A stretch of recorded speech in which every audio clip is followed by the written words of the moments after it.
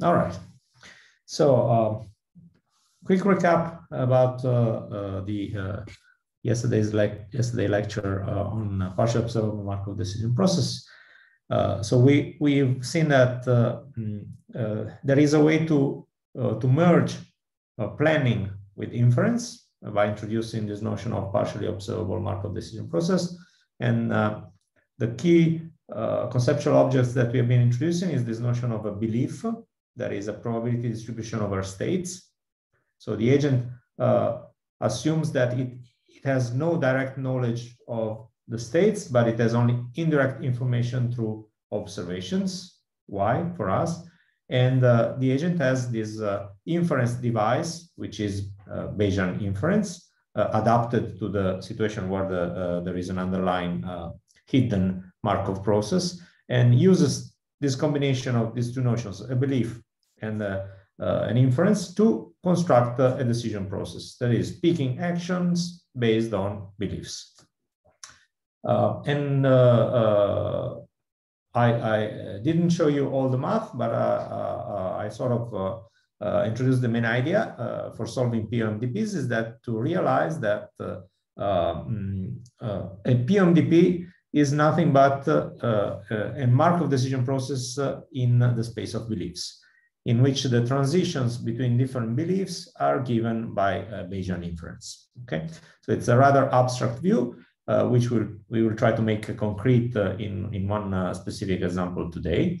It is nevertheless quite a powerful formal approach, because it allows to write down a Bellman's equation for partially observable Markov decision processes, which has the same, roughly the same structure of the ordinary Markov decision process Bellman, as it should, because it has to reduce to it in the case where states are actually detectable, measurable. So in the specific case when the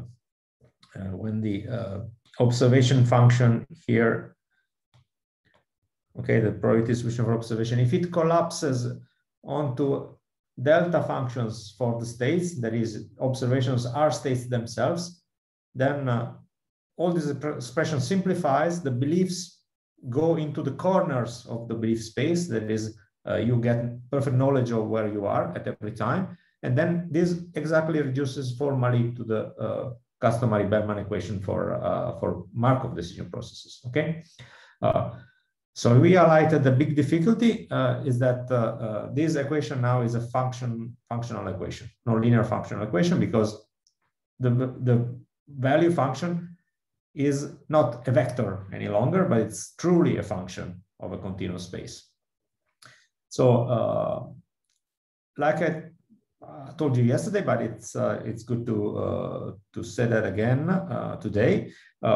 So how do you go about trying to solve directly this equation? So there are some techniques which are relatively recent, okay, that try to solve this equation. So to fix the ideas, let's consider for a second one of our workhorses, that is just a system with two states and two actions.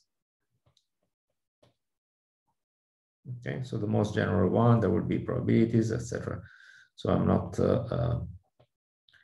detailing all the transitions here, but you've seen this already several times. So what is important here is that your belief space, okay, since there are just two states, your belief space is one-dimensional, okay? And goes, it's just an interval from 1 to 0. This is your belief space. Why is that? Because this, you can think that this is the probability of being in state 1.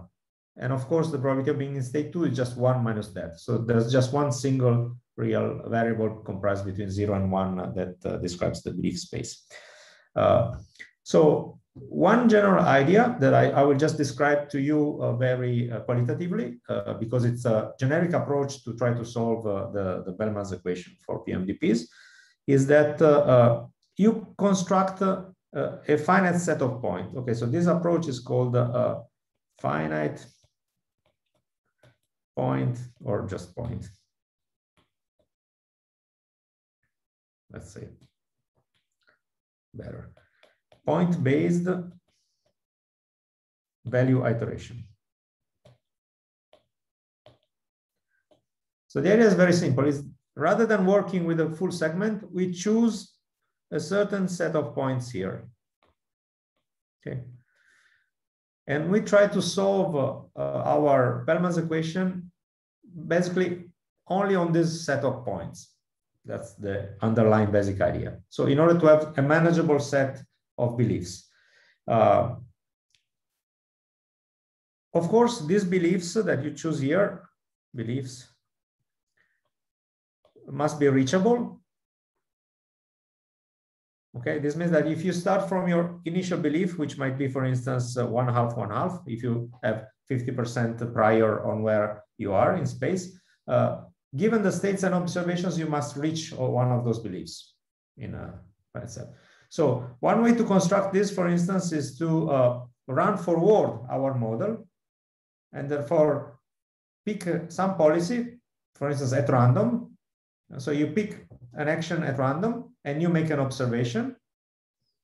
You end up in a state, and you pick another action, another observation. And if you add all the new beliefs that you have obtained by iterating, clearly you get lots of points. Okay, because at every step you can take 2 actions, you can make 2 observations. So from 1 belief, after the next step, there will be 4 beliefs. And after 2 steps, there will be 16. Okay, so after 10 iterations, you end up with 1,000,000 beliefs. Okay, and these, of course, do not exhaust all the possible beliefs, but they provide you with a set of points here, which is sort of a starting point for trying to use value iteration on those points.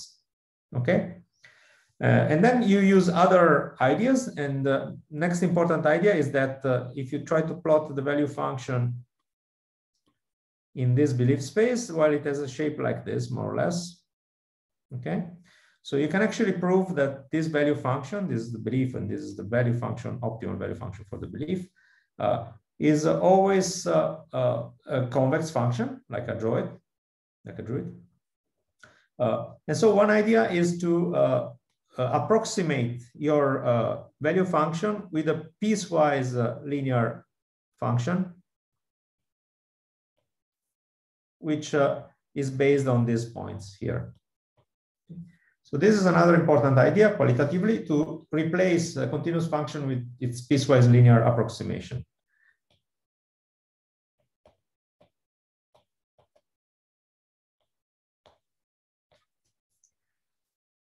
And then you start and you do 1 iteration of your value.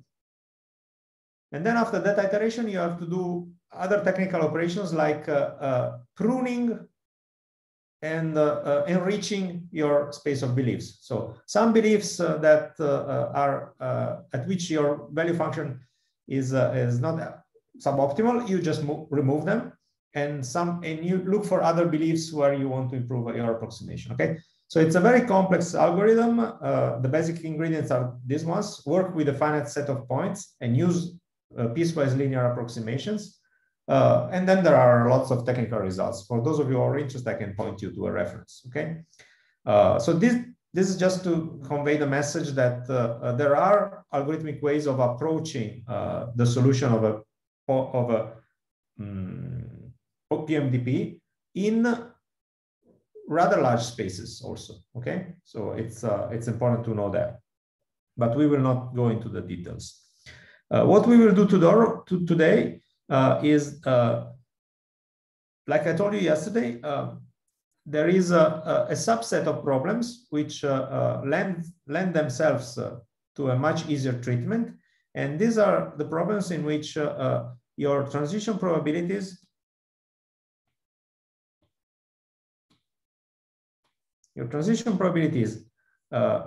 and your observation models are, in a sense, simple. So they belong to a class of likelihoods and transitions which are described by simple probability distributions.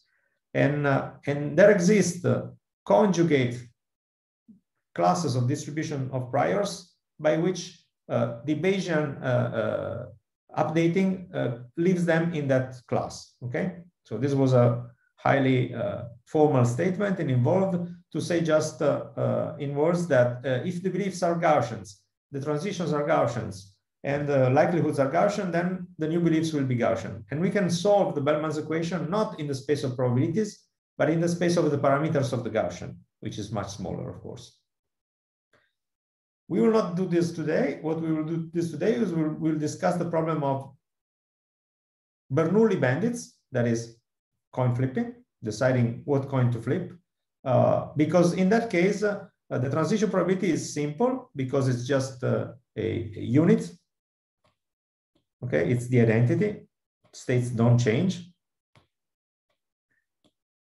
And the likelihood to observe an outcome is Bernoulli.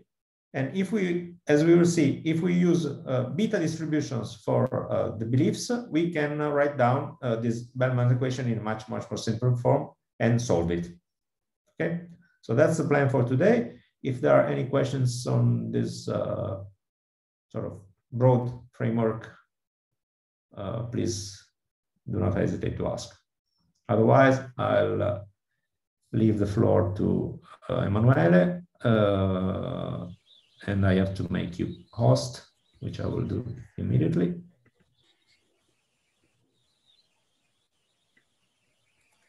Okay, so I will share my screen. Okay, you're the host now. Okay, perfect. So thanks for being here and for in the introduction. So today, as we just saw, we will deal with the two-arm bandits in the case of partially observable system. So it's now I've split the lecture in two, but the timing is completely random in the sense that we will have a break in the middle, but I'm not sure when this middle will be. Please ask all the questions, and if at a certain point you are exhausted, then it's a good place to make a break. In the first part, we will see in this very specific case how these ideas of belief of Bayesian updates and are in a concrete way. So first we will we'll see, okay, we have this system of coin flipping, what we know and what we don't know. So we will lose our complete information of the state. So we will introduce the beliefs. We will see what actually are these beliefs and how to deal with them. And we will exploit this fact that Bernoulli and beta distribution are conjugate to have a complete picture of how to deal with beliefs. Then most probably we'll have the break. The second part is that we will use all this information we've gathered to transform this non-dealable system of a partially observable two bandits, Bernoulli bandits, into a rather simple Markov decision process in the belief states, space states, and we will use basically some technology we already have to solve it perfectly, exactly, not exactly, but in a rather controlled way up to the end. So let's start with the description of the problem. So we have a two-armed Bernoulli band. You will have seen it several times by now. It's a standard. Let me increase a bit the size. Okay. We will have just this simple system. We have only one state. So we are dealt two coins, and one coin, which is called action 1, has a probability Q1 to give me a success with a reward of 1, and a probability 1 minus Q1 to give a reward of 0. The second coin has a different probability, but it's the same. So both coins have Bernoulli, so 0, 1 with some probability. And of course, my aim in life is to maximize the reward in a long term. Now, as you can see, since we have two coins with two different probability, and we assume from now on that the two coins are perfectly independent one of the other, there is a whole space of possible cases, of possible states, which are the the couples of the two probability. In particular, it's, we have this with square here, 0 to 1 probability of one coin, 0 to 1 probability on the other coin. Each point in this space corresponds to one precise realization of the two arm bandits. For example, this point here is the one in which I've dealt two coins, both very fake, and they only give fails, whatever I do. So 100% probability of giving fail for both of them. This here is one with Q2 is equal to 1. So Q2, the second coin always gives me a success, but the first coin is a probability of 0.5, which means that 50% times fail and 50% success. So whenever I am in a specific point, my options are very clear. I will just try to maximize and use only the coin with a best probability. Of course, we are now in the problem where we don't know everything. We don't know everything because we will see we don't know exactly where we are, but we know a lot of things. So this is a case in which I have a partially observable and we are model-based. So we perfectly know how the system works. So what is known?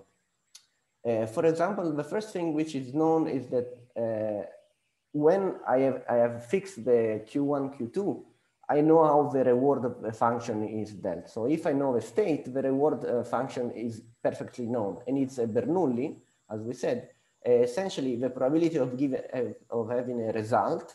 For example, if I have Q1 and Q2 and I choose to act with the first coin, is this here. So A is just a normalization. Forget about it. It's important because we will see many times I have a Q1 to the R. So if it's a success, QR to 1, 1 minus Q1 to the 1 minus R. So if it's success, this goes to 1. And if it's a fail, so if it's a success, it's Q1. And if it's a fail, 1 minus Q1, as we said. We know that it's the same exactly thing for the second coin. So this is known fact. So then another thing which is known, which also Antonio pointed out briefly before, is that there are no transitions. So whatever I do, whatever coin I decide to flip, the state will not change. So this turns out to be this condition here. So the probability of transition from one state to another state is 0 if the two states are different. And you will see, if you go back to all the theory described yesterday, whenever you have an equation in which you have a sum over S prime and you have probability of transition, that is simplified because that sum goes away. Only transition between S and S and only transition which remain in place are allowed. And this happened with probability 1. So this is known and it's a very simplifying fact of life. Second thing,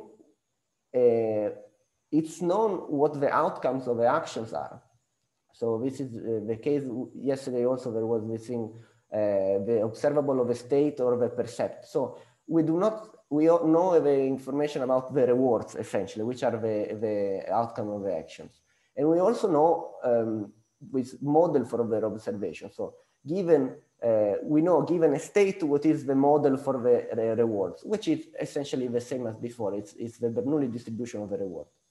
So we know a lot of things. What we do not know is the state.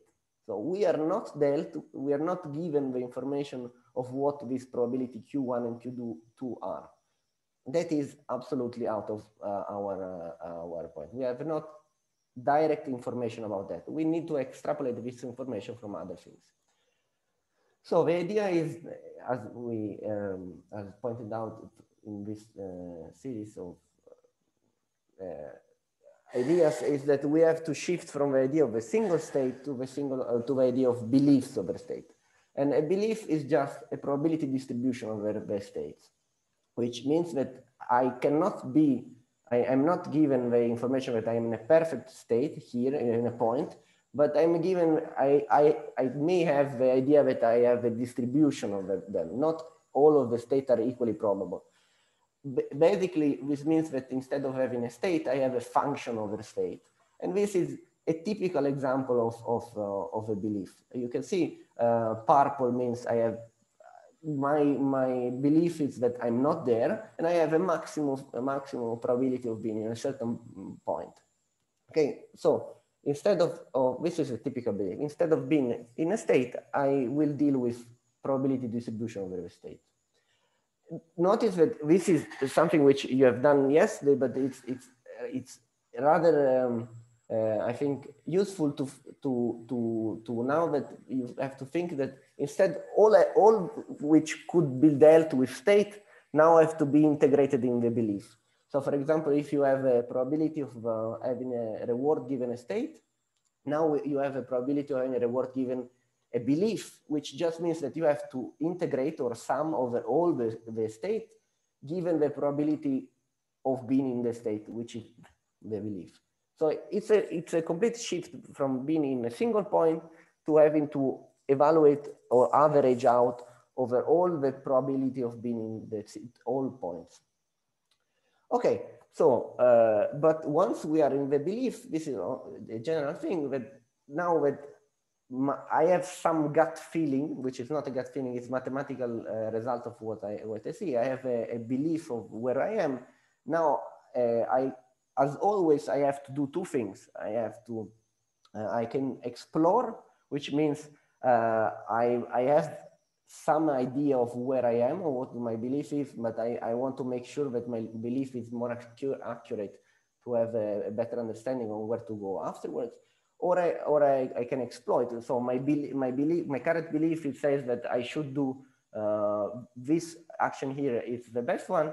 So this is the action I have to take. And as always, we will have to find a compromise between the two so that I explore as much as I can to make my belief stronger, and also I have to exploit my beliefs so that I do what I currently think is the best thing. Okay. May I add just a comment? So if you go back to your picture of the typical belief, yeah. So for instance, there a strategy that exploits your current information would be to say, okay, let me identify the maximum of this belief. So the point where the probability is maximal. And then I say, okay, I fully trust that my state is the one where the maximum is reached, and therefore I act accordingly. So in this case, the maximum is above the diagonal, which means that at that point, Q2 is larger than Q1. And then according to that, I would play action 2. Okay. Now, this is provably suboptimal. Okay. And the reason is that sequences of observations might have carried you to a point where it's just due to incomplete information about the system. Okay. Just because out of bad luck, perhaps the number of times that you've won on one arm is larger than what the actual mean. Okay. On the contrary, what is an exploratory strategy? For instance, an exploratory strategy looks at this figure and says, oh, it's very broad along the Q2 axis.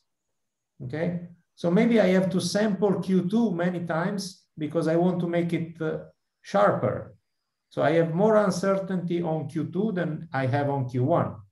So a very exploratory strategy decides I have to play Q2 in order to reduce my uncertainty on Q2. Okay. In this case, the two things coincide, but in general, it's not the case. It's also provable that this kind of purely exploratory strategies, so strategies that look only at information rather than looking at rewards, are suboptimal as well. So what is optimal and what Emanuele will compute is the sweet spot between exploration and exploitation. Thank you, Emanuele. Okay.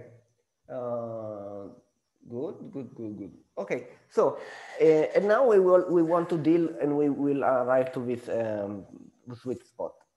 So the idea is that we need something more. So we have seen that we have, as Antonio said, we have our beliefs. We want to modify our beliefs. The point is that to modify our beliefs in a simple way, I mean, we want a proper way to modify our belief, and this is given by bias update. So clearly, when I have new information, I should change my belief, but how exactly to do that is not extremely simple, because it has to be done in a proper mathematical sense. So let's deal now with one case. So since we said that two arms are completely independent, now we consider just one arm, and we consider only the case of a Bernoulli distribution. So we know what is the probability of a success given a state, which is called likelihood, and which is the Bernoulli distribution. So again, we know that if we are in a state and we find out that we have a result, this is just this formula here, which I already said many times. Then let's say that I have a belief, so I have a prior, so I already have a distribution of probability over the state. The bias rule gives us a way to modify our belief. So the new belief, so the new distribution of the probability over the state, given that I had a result, it's done by multiplying the likelihood, so the probability of have seen that result given a state, multiplied by the prior, so probability of being in that state. Okay, and then there is a normalizing factor, which we just makes it the probability, so we don't care. So as you can see, the new belief is just the old belief multiplied by the likelihood. Now you can already see where this conjugate distribution enters. So the new belief is the old belief multiplied by something which is of a form to the Q to R, y minus Q, 1 minus y minus R. So you can see, or you can imagine that, as pointed out yesterday also, if you have a belief in a form which is not transformed by multiplying by this likelihood, you can remain in the same functional form of belief, even with some bias update. In particular case, the general space of belief, it's a mess, because it's all positive function that sum up to 1 in the whole state, or integrate to 1. So in general, it's a complete mess. But for belief that have the special structure of being a beta distribution, then we will see that things are much easier.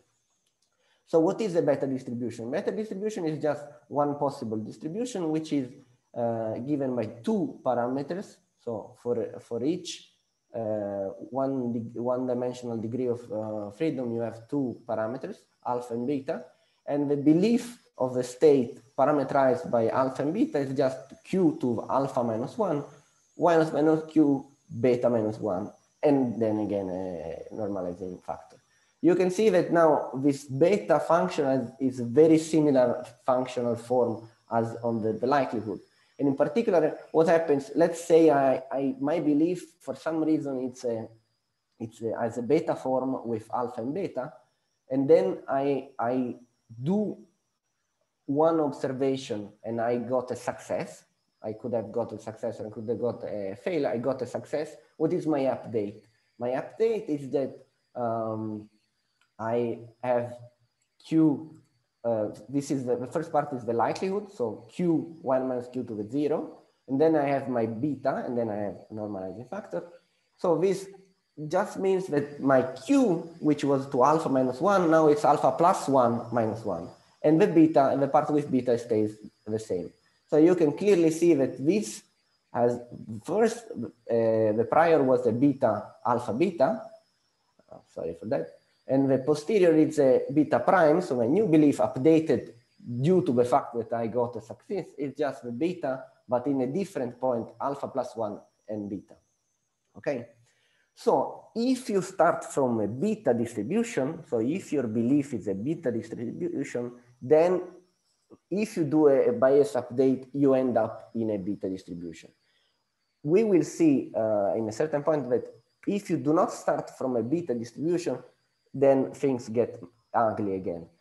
Luckily for us, the state of complete ignorance is a beta distribution. So the flat probability, one everywhere, so which says I have absolutely no prior bias of where my state is a beta distribution. It's a beta distribution of alpha equal 1 and beta equal 1. Okay, so whenever, from now on, we assume, and this is an important fact, okay, we assume that the beginning of, so before having any outcome, I could be anywhere in the space of state.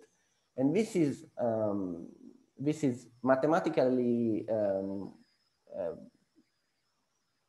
focused in the fact that my zero belief, so the starting probability of being in a state, it's 1 everywhere. It's a flat probability, and it's equal to the product, because they are independent, beta distribution for Q1, which is alpha 1 equal 1, beta 1 equal 1, multiplied by beta Q2, alpha 2 equal 1, beta 2 equal 1. Okay.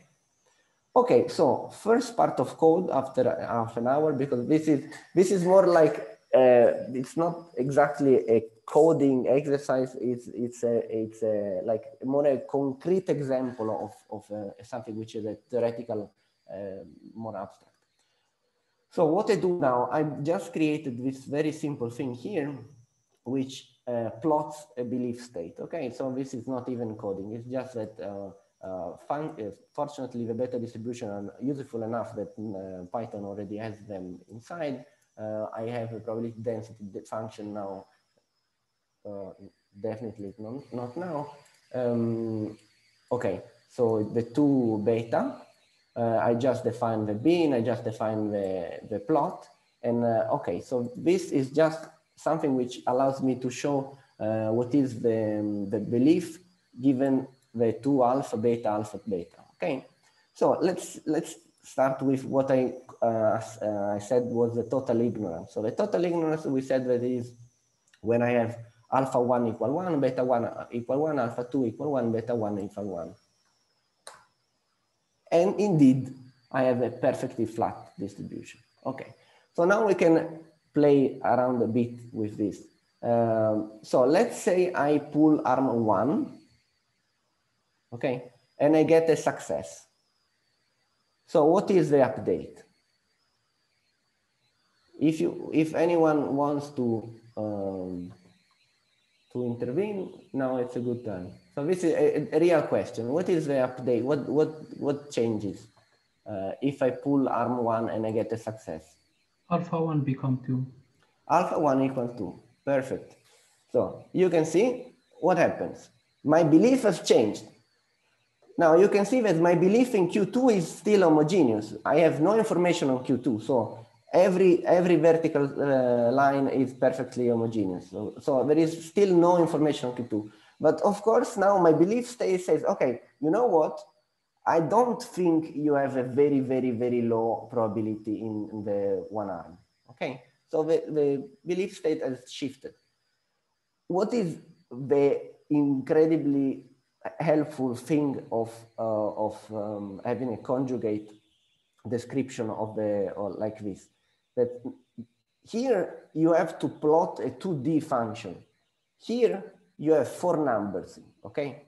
So given that we are in the special thing that Bernoulli and beta distribution are conjugate, and our prior was complete flat ignorance, now we have a proper way to translate this belief space, which were a function over 2D, to 4 numbers. Okay, this is what I say much better now. So the belief which contains our current knowledge is what we have to exploit to make the best policy I can. And we have a very simple tool for the belief update. And exactly as before, before I just did 1, now we have just the 4 rules. So if I start from alpha 1, beta 1, alpha 2, beta 2, and I do action 1, then I can only change alpha 1 or beta 1. And of course, I change alpha 1 plus 1 if I have a success. and a beta 1 into plus 1 if I have a fail. And the same as for the arm 2. If I do action 2, alpha 2 plus 1 if I get a success, beta 2 plus 1. You know. Okay, this is just a way to move from a belief state to another belief state.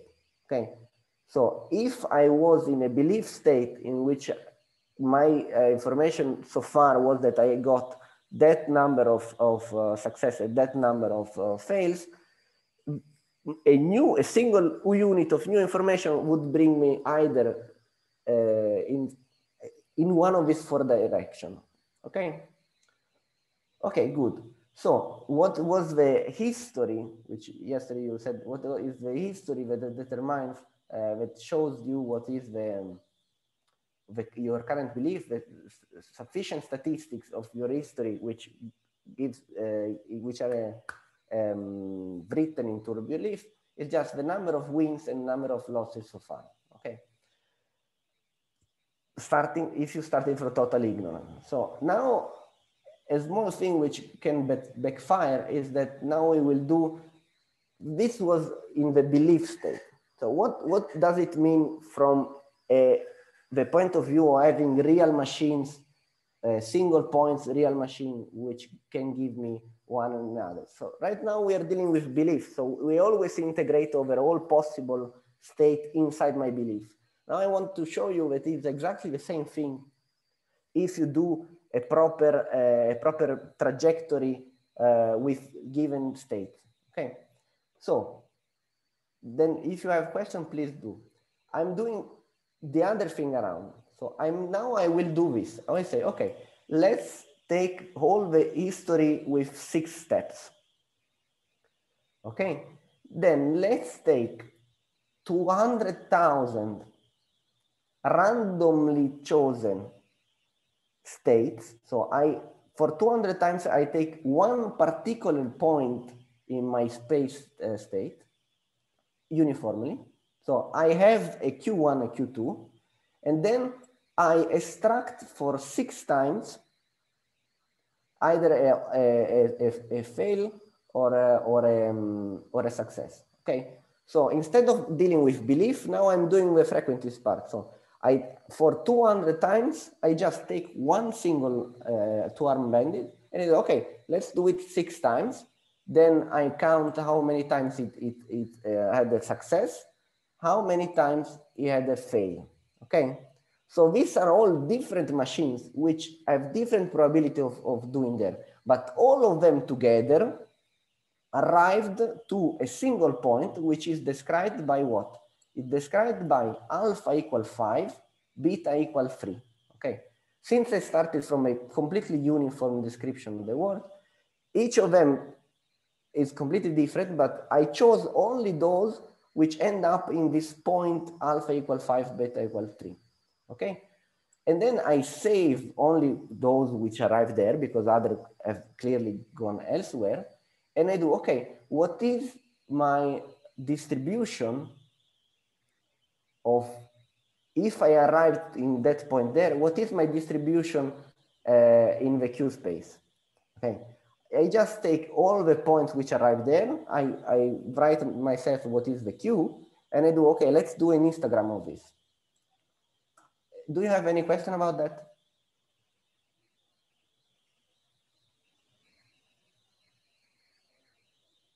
I assume no. Okay, this is still calculating. Okay. What I'm plotting here.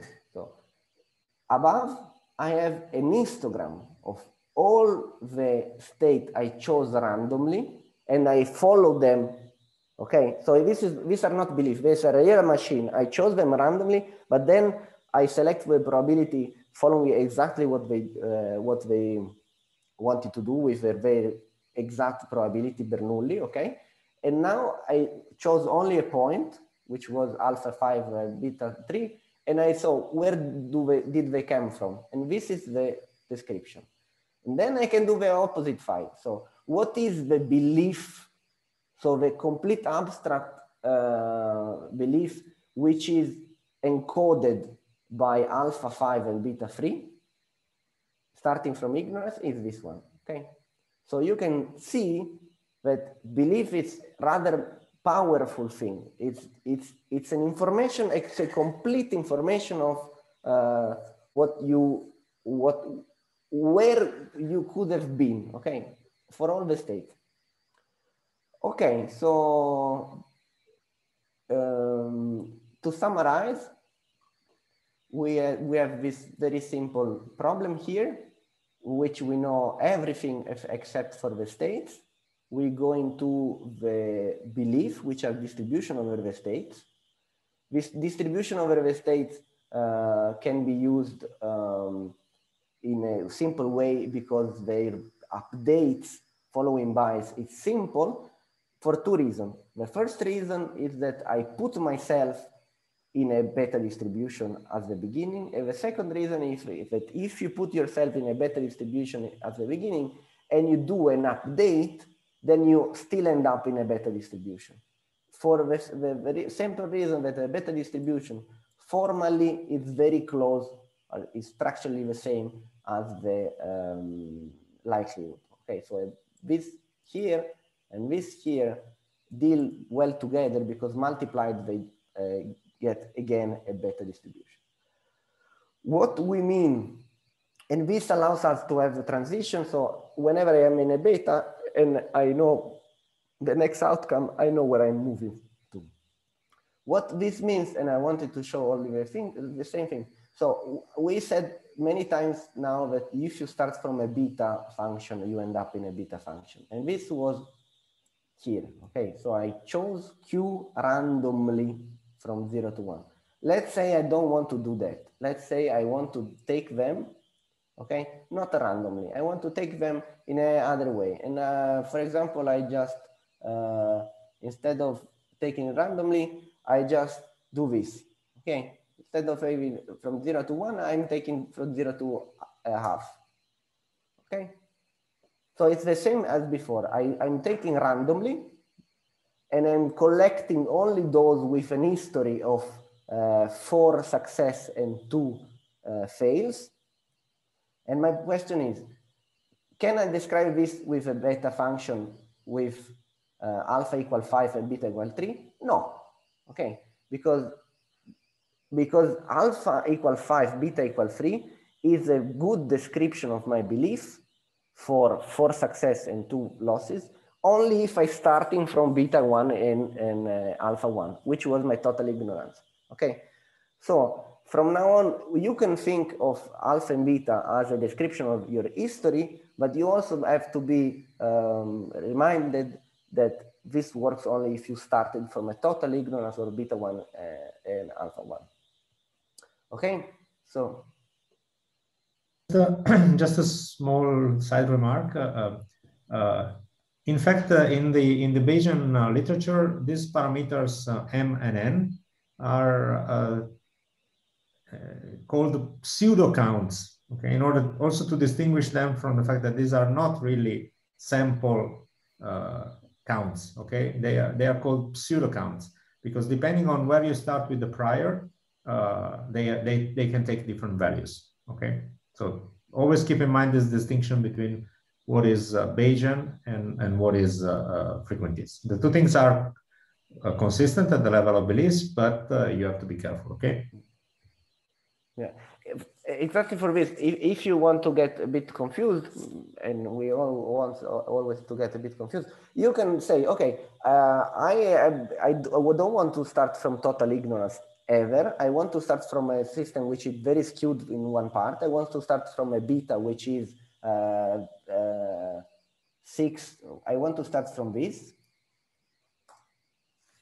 Okay, I don't know why. And then I do the same thing. Now, these pseudo counts, M1, N1, will lead. So if you have a beta which is 20, 15, 15, 12, then clearly the number of success and fails need to be related to these numbers. I think this is what Antonio was suggesting. Okay, so good. Now I think we will make a break. If you have questions, please ask. And then we will exploit all these new ways to deal with belief and actually translate this problem into a MDP, which we know how to solve.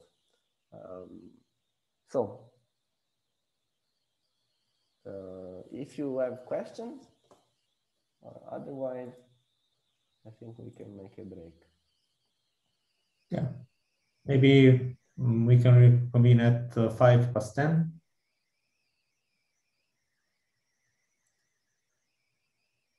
Okay, sounds like it. Sounds like a yes. See you in 15 minutes. Sorry. Yeah, Manuele, could you please? Yeah, sure. Pause the recording. Yes.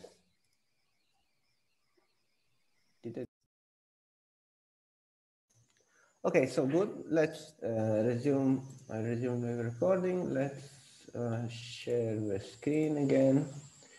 Okay. Okay, so we have arrived to a compact description of a belief. So as we saw, belief is a distribution of real states, but now we have a compact way of writing what is the belief, assuming a prior of total ignorance. So now the space is defined only by these four pseudo countings, N1, M1, M2, M2. Let us imagine that we have such fails and successes. And then my belief can be perfectly described by a beta function using these four parameters. So we can use these four numbers here to rewrite everything as a marked decision process. So from now on, what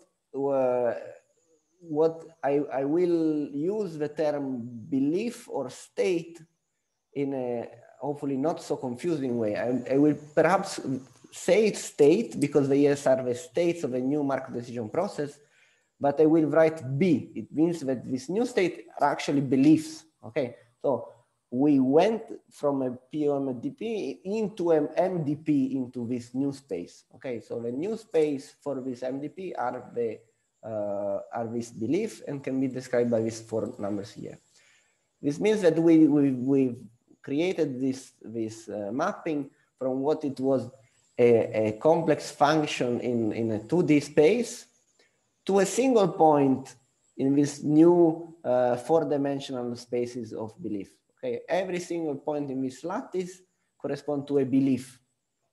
And you can see there is 1, 2, 3, and there is also a fourth axis going in the fourth dimension, as clearly visible by the wriggling of the gray arrow.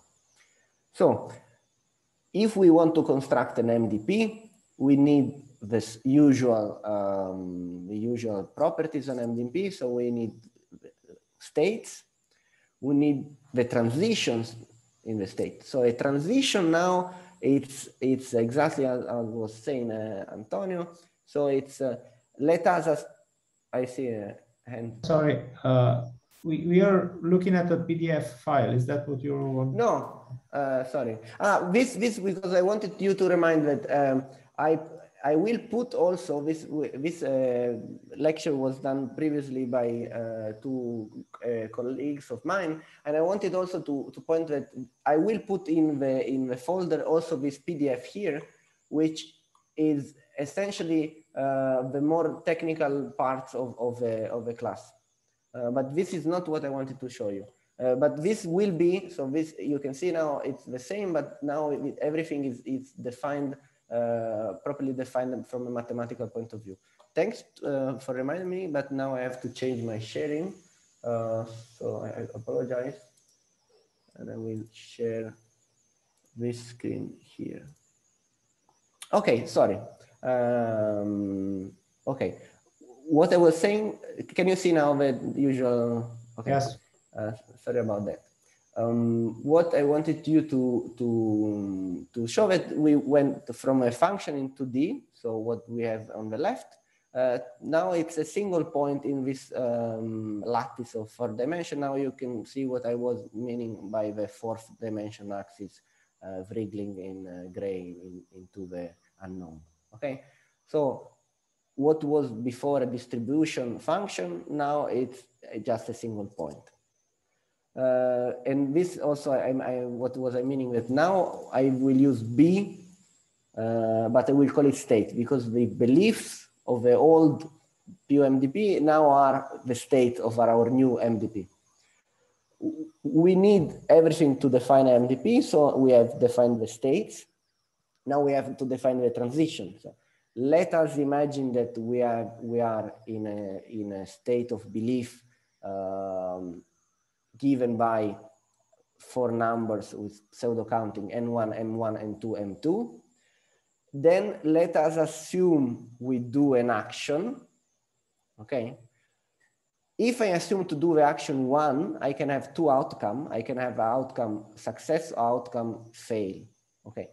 What is the probability of having a success if I have in a belief state N1, M1, N2, M2, and I do action 1? Well, it's actually given by the average probability, which is the essentially it's given by this formula here, which is N1 plus 1, which is the past. It's the past pseudo counting of successes divided by N1 plus M1 plus 2, which is the old pseudo counting in a sense. Okay, so you should and you could do it mathematically. So if you integrate over all the states weighted by the belief in the state, and you ask in each of these states what is the probability of taking action 1 and giving a success, but in the end the result is very simple, and it's just that it's this here. Okay, in a sense, this says that the mathematical result of being in a state of belief of these numbers and doing this action and having a success is given by how many success you already had. Okay, so but this number here is the result of the integrating of all possible state you can visit in that belief with that with probability given by that belief. Okay, but this just means that if I am in a state of belief and I do the action, I can calculate what is the probability of my result. And so I can calculate what is the probability of ending up in a different state. Because since a success from a state of belief, N1, M1, N2, M2, brings me to N1 plus 1, M1, M2, M2, okay, I can calculate that this is the transition probability of being in that belief state and doing that action and getting that result. Okay, so I have only 4 possible outcomes. If I take action 1, I can only change my belief of the probability of arm 1. Okay, so these 2 first lines. If I take action 2, I can only change my belief on Q2, and the change is actually very simple. So with the probability which comes out from my previous belief, which is, so the probability is given by this part on the right, I will end up either in a system which have N2 plus 1 or in a system with M2 plus 1. And one, I will end up with the probability of having a success, and the other one, I will end up with the same probability of having a fail. Okay, which means that I'm actually always moving from each point. I can only move in 4 different directions. If I take action, if I consider only the arm 1, I will only move in the plane of, in this plane here where only 1. And in the other case, if I take arm 2, I can only move to the 2 different points in belief connected by the 2 different axes. Okay, but this means also, which is something nice, that as you can see, you always move from a state with a certain sum of pseudo counting to a state with a sum of pseudo counting plus 1. Okay. Again, this is nothing but my new transitions in my new MDP, which is my MDP of beliefs. Do you have a question about this?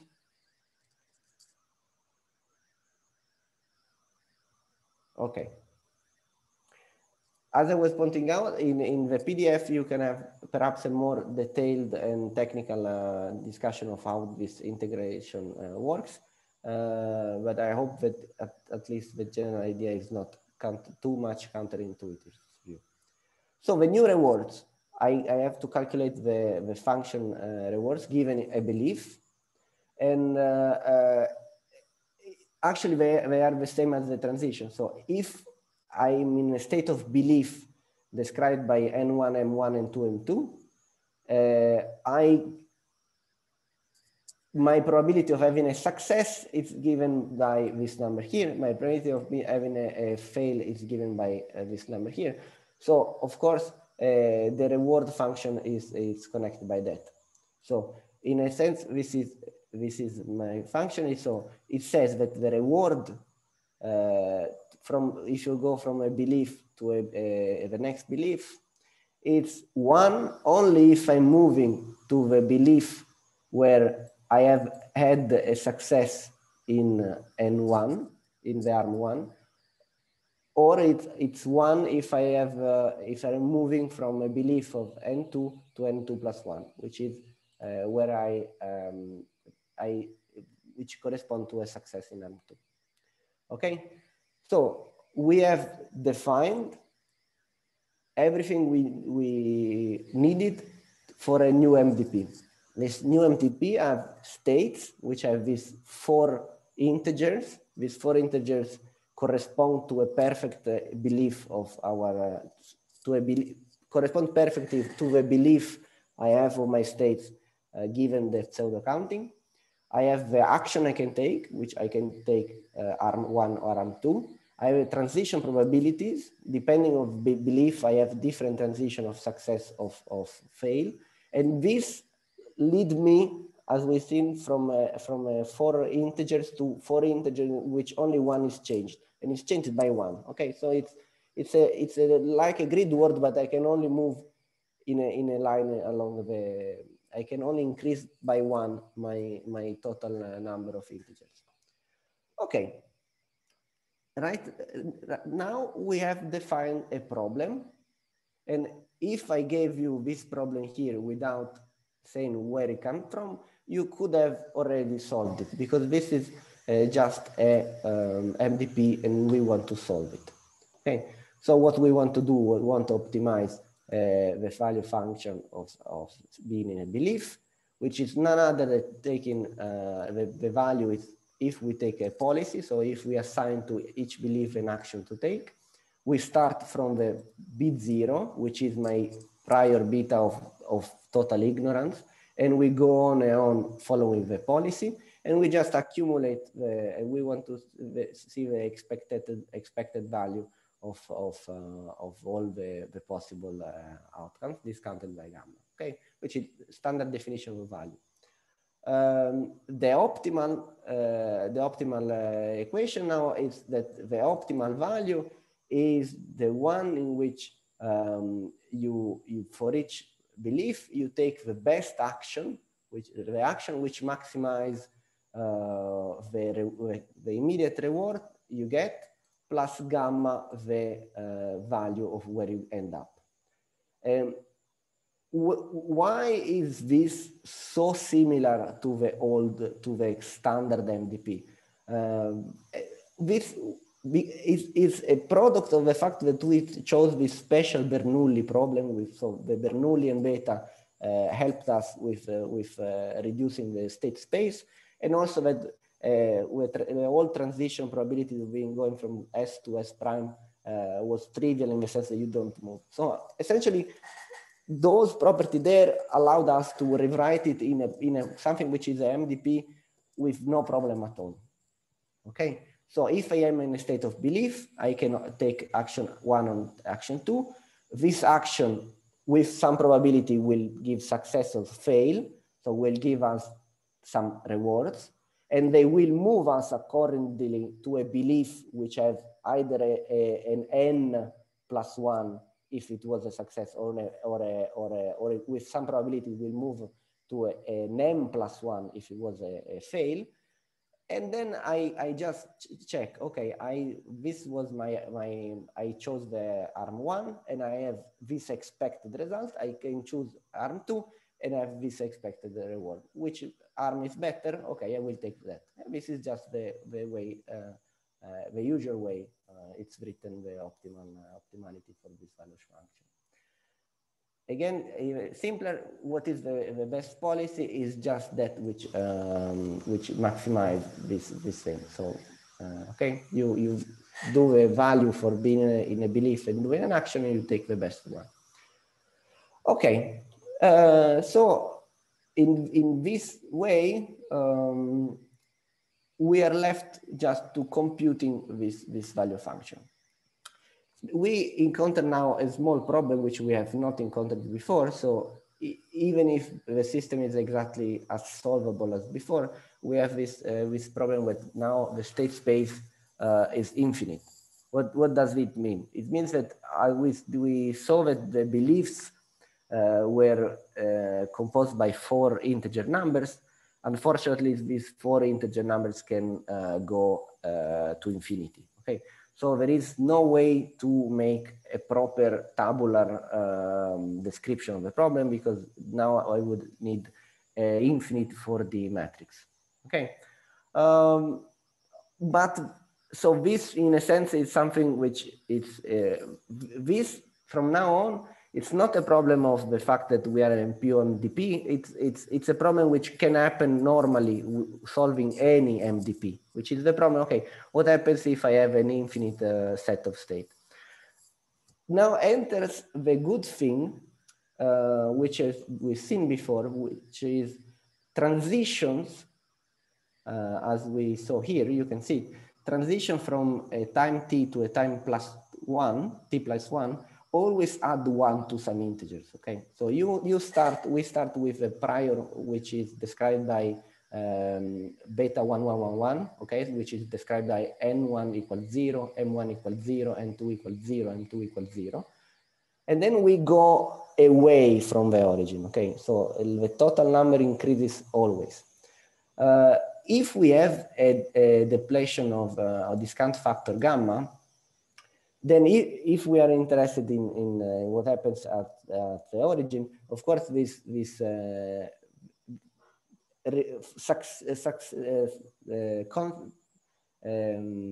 following rewards are always discounted by this gamma. So and we are always going in the same direction. So we can say, okay, let's create a boundary far enough from the center, and I will be sure that I will have spent so much time arriving there that the rewards from there on will be so insignificant for my value, which I can discard. Okay. In particular, this is what we do. So we say, okay, let's say, okay, the gamma, the weight of being gamma from a time larger than that boundary time, it's gamma to the t. So because all the time you get gamma value, gamma value, gamma value, gamma value, gamma value. So if you do it t times, this is gamma to the t. I say, okay, I don't care with the tolerance of epsilon. And then you say, okay, if I decide some epsilon, which is my tolerance, which I don't care anything smaller than that, I can choose a boundary length t equal, just you can do it epsilon equal gamma to the t equal log epsilon divided by log gamma, which just tells me, okay, I only need to limit myself to this state, to this group of state, subset of state here, and then I know that discarding the actual result above this t will lead me at most to an error of epsilon. Okay, so we just define the subset of beliefs defined by this integer such that the sum of integers arrive to t. Okay, why is this? Again, because if you remember, at any you can change all four of the integer numbers, but only by one. So every time there is a new extraction, the sum of the integers goes up by one. So in a way, this is similar to what we've done the first time, which we went from the end and we moved back by 1, 1, 1, 1. Okay, so only this. So we had all the collection of the state at each time, in a sense. Okay, if you remember the traveling salesman, you had all the states with 0 cities left, all the state with 1 city left, all the state with 2. Now we have all the state with t extraction of t imaginary extraction, all the state with t minus minor extraction. So these are slides of states all condensed together. The only point is that with the traveling salesman, the end point was just 1 and was perfectly defined. So we knew the real value from the last city because it was just the city to go back. Now, that point there, we just say, okay, you know what? I don't care. That value there, it would be taken with an approximation, because even if I'm wrong there, that error there will be smaller than epsilon, and I don't care about epsilon. Okay, do you have problems in this? So this is a general way to deal with system in which you can define clearly an arrow of time, and you have an infinite dimension of spaces, but you decide to put a cutoff. Okay, so we use the Bellman equation, as we know. So we just use we take the we just want to do the usual, so the optimal value of the function in a belief. But now we restrict ourselves to our subset we want. You have to do a one of two actions, and this one of two actions, since the subset are perfectly stacked one of the other in time. So if I want to calculate the optimal value for a belief which is at time t, so in this subset in which the sum of all integers is t, then I will only need to worry about states which are at t plus 1, because my probability of sorry, this was a b. I apologize. My probability of moving is only and getting a reward is only non-zero if I move from the sum of t equal sum of integers equal t, sum of integers equal t plus 1. Okay, which basically says that to compute the value of state b, one needs to know only the values of state b, t plus 1. Okay, as we said, we took the boundary bt. So the boundary in which the total sum of integer is such a value, capital T, which is what our tolerance is. And then we can just do what we did last time. So we go backwards. So we assign a value to B, to the boundary values, and we go backwards and backwards and backwards and backwards. Okay. As the traveling salesman, going backwards and backwards, looking for the best action between 1 and 2, will give us the best optimal way. In the first update, we have the best optimal option action only for the boundary. Then we have to the state below the boundary. We're going 2 states below the boundary, 3 states below the boundary, and at the end, we will have the optimal action up to the center. So now, something which we want to point out. This is the optimal policy for each state of belief. It is unique. So we will have for each state of belief a unique action to do, because also it's deterministic.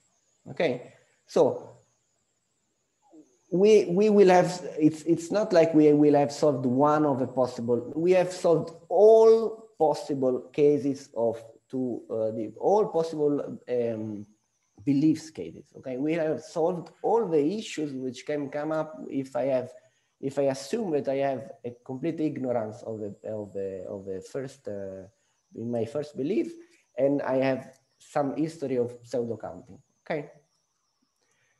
Okay, how to do it properly? This is now the code. First of all, we decide, as we said, we have infinite states, so we have to limit ourselves with a cutoff. We decide that our tolerance is some value. We know that discount factors over rewards in the future are discounted by this factor here every time I move. It's 0.9, which allows us to have a t, which is just this our cutoff boundary. Okay. Okay. So essentially, this gives us 87 steps. Okay. So we will have to compute every step, every state of belief in which the sum of the integers is up to 87. And then we'll say, okay, from now on, we don't care anymore. This is a lot because, of course, we have to create a way to enumerate all the states at a certain time. So again, if you remember, since all the integers can only go up by 1 every time, so we want to enumerate every time, every state possible at a given sum. And this is what it does. So you see, okay, I want to enumerate all the states in which the sum is 5. And essentially, this is what it does. So it says, okay, let's keep track of the states. Let's go from all the states up to the number there, from all the states except what I have, because the sum has to be 5. So this is just a very stupid way to enumerate all the possible combination of integers which sum up to a certain number. Particularly if you do, you can see that you want to do all the states which sum up to 5, and now you have all the states which are sum up to 5. Okay, if you want to be sum up to 10, you have a good number. Okay, so I will not show you 87, but you can imagine that this is quite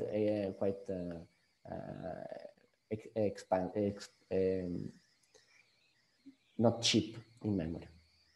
Okay, so what to do with the boundary? So we said that the boundary, we don't care about the boundary, but actually we do something which we have some information of the boundary. So the boundary is the state of belief. Instead of doing, okay, we do the optimal thing, we do the suboptimal point. So in the state of belief of the boundary, which are those in which I have made T pseudo, I have T observations, so T percepts in a sense. I can do, okay, you know what? I will act on the arm, which is my belief it's better. Okay. So since I have a belief on the two arm, I can say, okay, I will exploit this information. It's not, now I don't care about what is the variance of the belief. It's just, okay, I have that belief, which is, my belief, current belief is that on average, one arm is better than the other. I will do that. Okay. And this is done here. So if I enumerate all the states at the boundary, so some other integer is t, and for all the states, I just evaluate what is the probability of success given arm 1, the probability of success given arm 2. And I say, you know what? I define the value, which is wrong, but it's a good approximation. But again, the error will be diluted going back.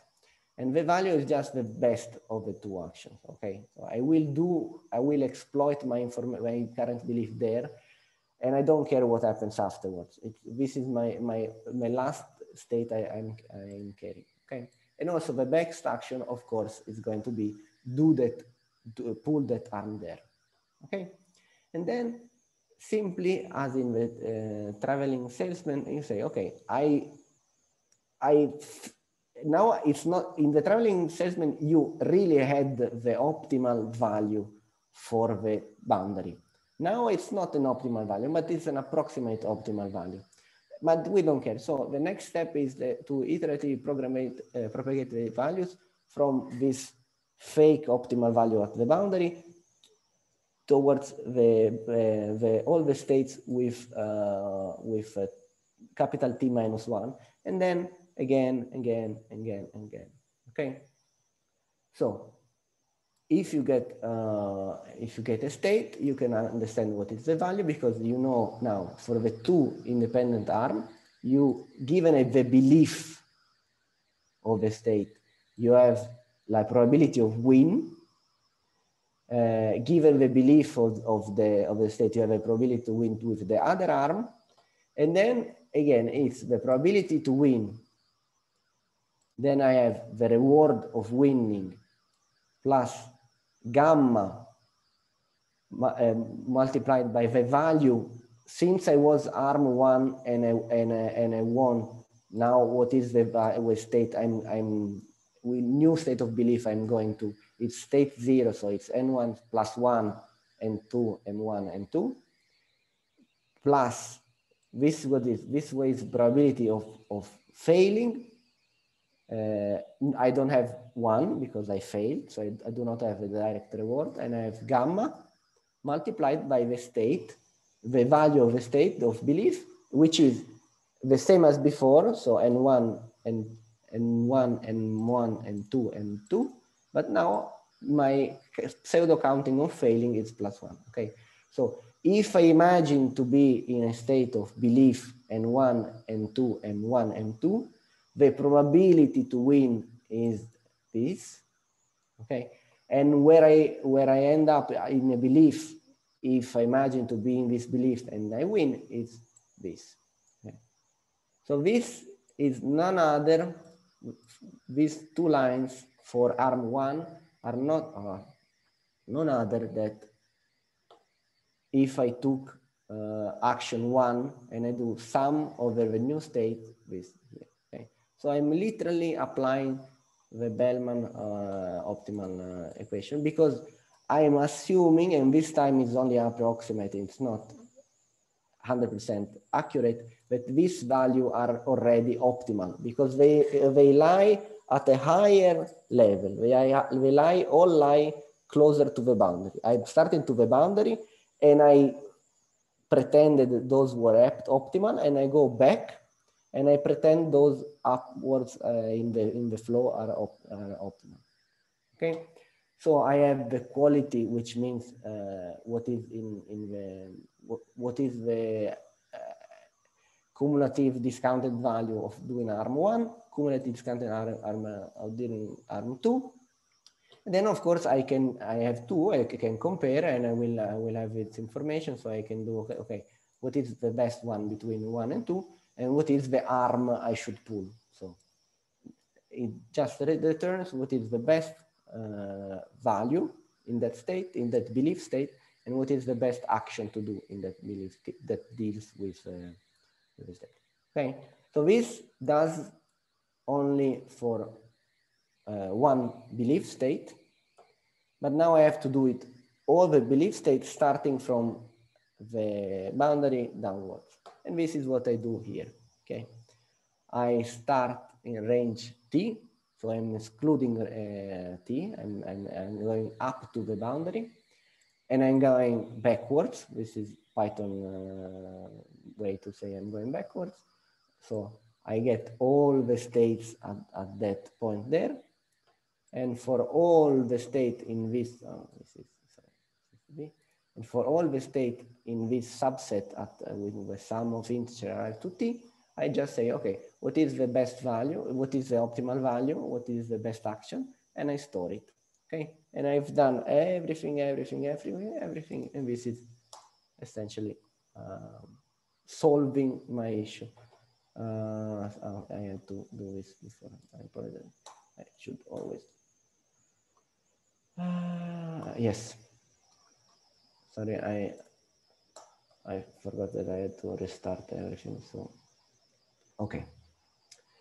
Good. Okay. So once I did that, I have the perfect solution, and at least in the limit that I have fixed the cutoff. Okay. Do you have a question about this?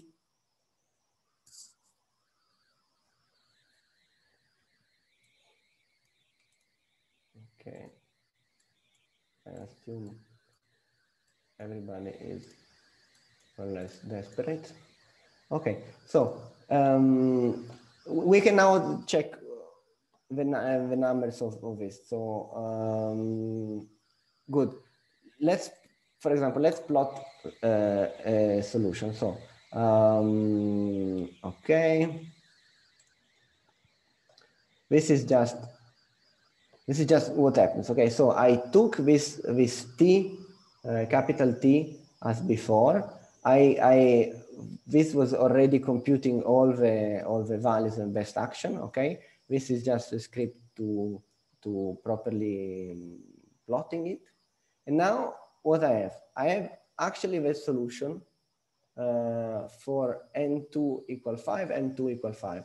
Okay, so since the hyperspace of belief is 4 numbers, it's very hard to make any reasonable plot in this space.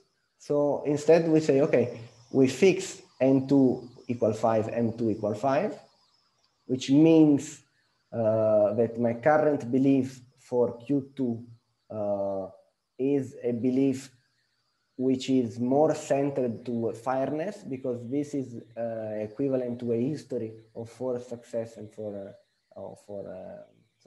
it's a belief which is it's more or less centered in the center. So I have not a strong belief, but I have a belief of a fair coin. And now I'm looking at all the possible other state of belief for the other arm. Okay, you see what I'm doing. So the value is what I expect my value to be in the future if I start in a belief which is characterized now by N1 and M1. Okay. Now, and this is the best action to take. So let's look a bit about of these plots. And if you have specific question about these plots, please ask. Okay, so this is just, I've solved the system with a cutoff rather far away. I've put myself in a situation in which I fixed my belief of the arm 2, which is a not strong belief of fairness of arm 2, and I'm checking in the space of beliefs for the arm 1, and I'm checking what is the value and what is my best action to do. So the value, it already gives us some nice information. You see my pointer, right? Please, somebody know. Okay, good. So look here. So the value, so since gamma equal to 0.1, okay, 0.1, I expect, I have a discounted value, which is probably 9, 10. Okay, so that range in there. So here, where I have that N1 were extremely superior to M1, I have a very strong value, which means that I am very confident that this is a very biased arm towards the 1. I will choose arm 1 because I see that it's much better, and the value which accumulate is very high. Okay. Then clearly, if you go towards the middle point, so this red region here, it's clear, it's a best action to take arm 1, and I take it. And indeed, the value decreases going away from this axis. This axis here is the axis in which I had, it's almost clear to me that I had a super unfair arm 1, which always gives me a success, because I essentially, it's the belief of having seen a lot of successes and very few, it's equivalent to the belief of having seen a lot of success and very few losses. And then when I arrive here, everything is flat for a very simple reason, because I do not expect to do I do not expect to take ARM1, but I expect to take ARM2. And ARM2, I do not have that information, but I know that it should be fair. So now here where is orange, I expect to do ARM2, and I expect that since it's fair, I will have less, I have half of the value of the maximum value, okay? But this is less important information, but what I wanted you to focus on is this figure here, which I find very interesting. So this is the best action to take. I plotted the green, the yellow line, which is the diagonal line. So every belief above the diagonal line says that my current belief is that ARM1 is better than ARM2, because my belief of ARM2 is that the probability, the maximum probability in the belief of ARM2 is 0.5. Since I have equal number N2 and M2, my maximum probability in the space of Q2 is at 0.5.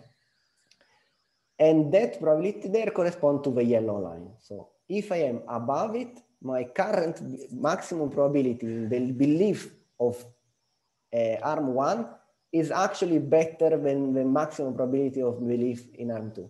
But you see that there are a non-vanishing small of region where actually the best action is ARM2. Can you guess why?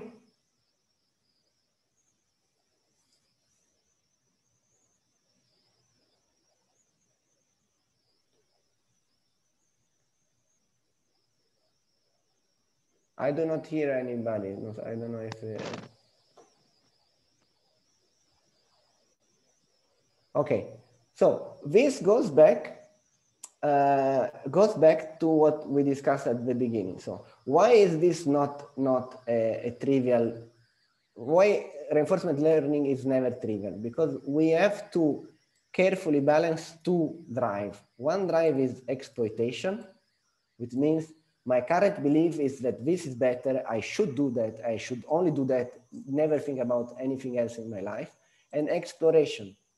So my current belief is that this is better, but my current belief could be garbage. So I should go around. And you can see now, sorry. You can see now that here, close to the yellow line, my current belief in the ARM2 is 0.5. My current belief in ARM1 is slightly above 0.5, okay? But as you can see, my belief in ARM1 actually comes from hyperparameters. For example, where I am at, it's like 40-40, okay? Maybe it's 35-30, okay? Which gives me a very strong belief that my arm has a probability centered towards a value which is 0.5, but it's also very narrowly centered. But now I have a belief in ARM2, which is actually centered in 0.5, but it's actually quite weak. We can plot it now. So we take 35, 35, 5. Let's do it.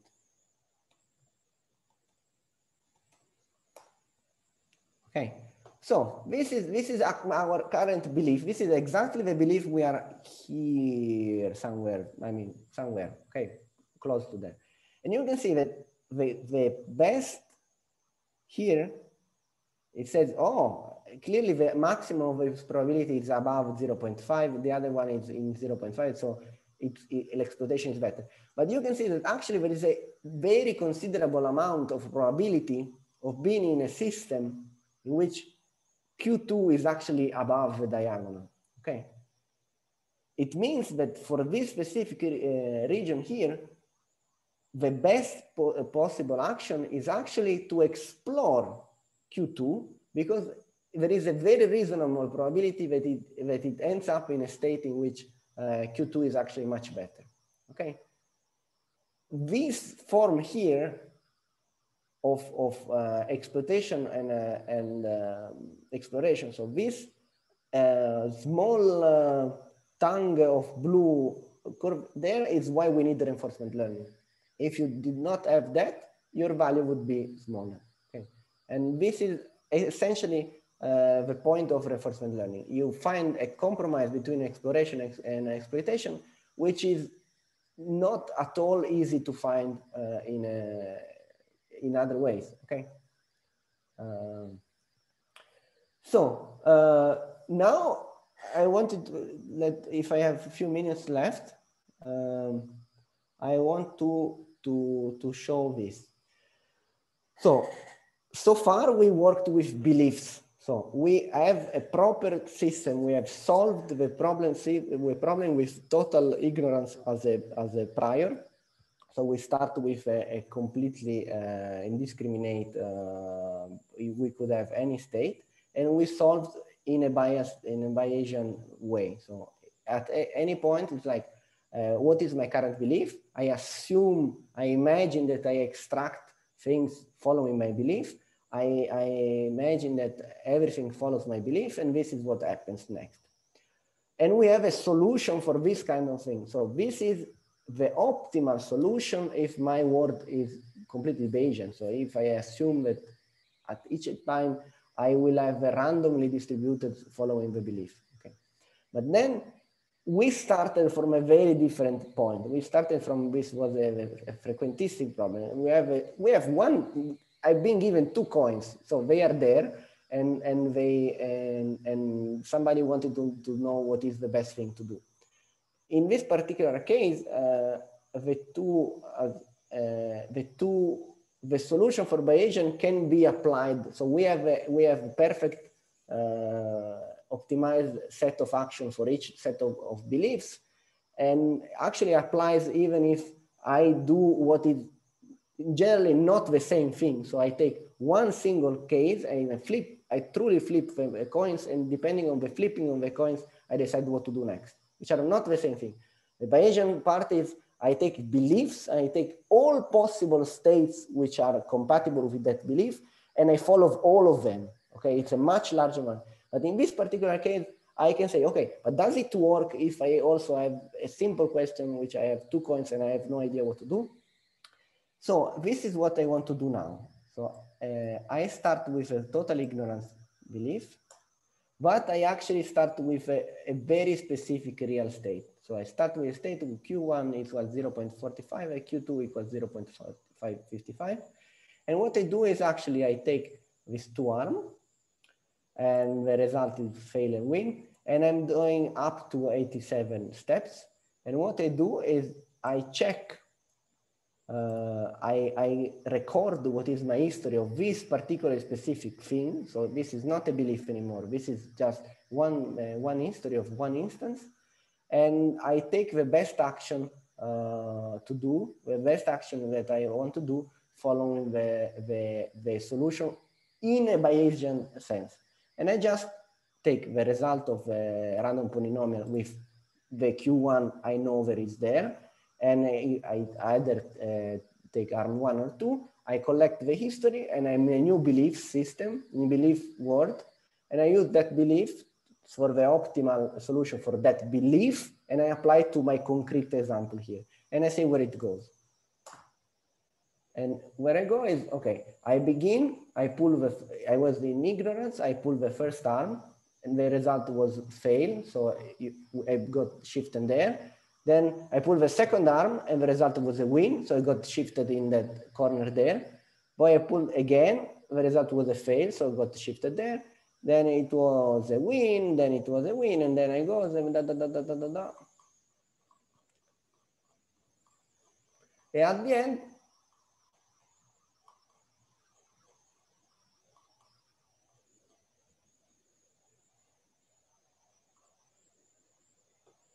ends up, is this the proper? Okay. It ends up doing the optimal thing, which is the second arm. And you can see now it has also, it is rather strange, but it's true. They're also not explored much, but it is sufficient for him to be here. Okay. Have I, perhaps I should have taken, wait. While I do this, do you have questions?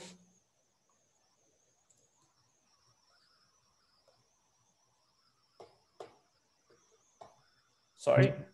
Yes. Is there a way to make the model more explorative or more exploitative? Well, for example, Antonio was proposing two models which are extremely explorative or extremely exploitative. So a perfectly exploitative model would be to choose the arm which has the maximum probability of success. Sorry, Manuel. Let's call them strategies. Strategy, sorry. Strategy. And the other strategy which is properly explorative is, for example, choose the arm which has the largest, for example, the least number of trials. Okay, you all times choose the arm in which you have the least number of trials, because that means that your information is lower, or you can do other information things. But this is strategy, but those are worse strategy than this. This is by definition the optimal strategy, combining exploitative and explorative strategies. Was this the question? Because I'm talking about strategy, you were talking about models. Is this the question? Was the question? I was thinking if there was the possibility to set a certain kind of threshold that for choosing the strategies.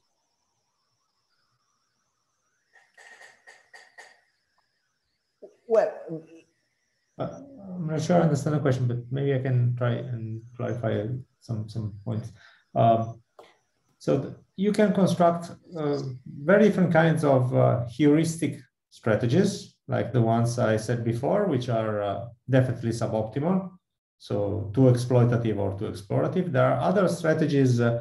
One of them very famous is called Thompson sampling. Thompson sampling, what it does is just looks at the belief, the current belief, and then extracts one state at random according to the belief, and picks the optimal action for that state. Okay, this is a heuristic strategy, and it's a good heuristic strategy, but still it's suboptimal in the Bayesian sense. That means if my states are picked according to my prior, then the strategy that you find here by solving the Bellman's equation is probably the best one.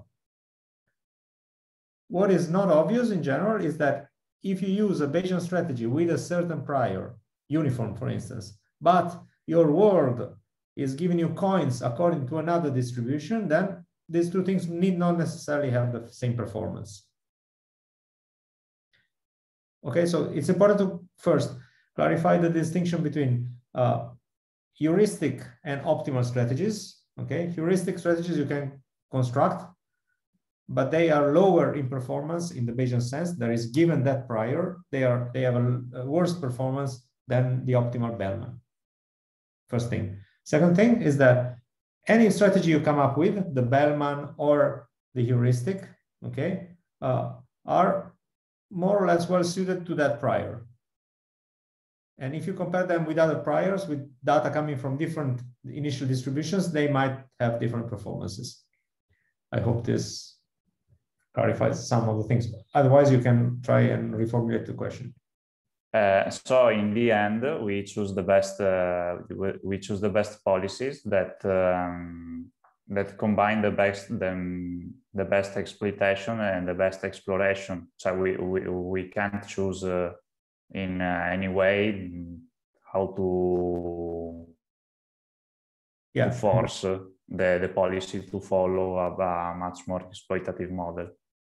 Exactly. For that given prior and for that given model, that's the best thing to do. Okay, and we can't force to move our policy toward our. If we do that, we lose in performance. If we force it to be more exploitative or more explorative, we will have a lesser expected gain. Where expectation, remember, is always done over beliefs. Okay, thanks. Sure. I think we can wrap up because we're running too late unless there are burning questions. So I think, as usual, you will find the notebook on the Slack channel as soon as Emanuele has some time to upload it. And otherwise, we'll meet again on next Wednesday for the theory lesson. Okay? You're muted. Still muted. I think you can quit the recording anyway. Sure.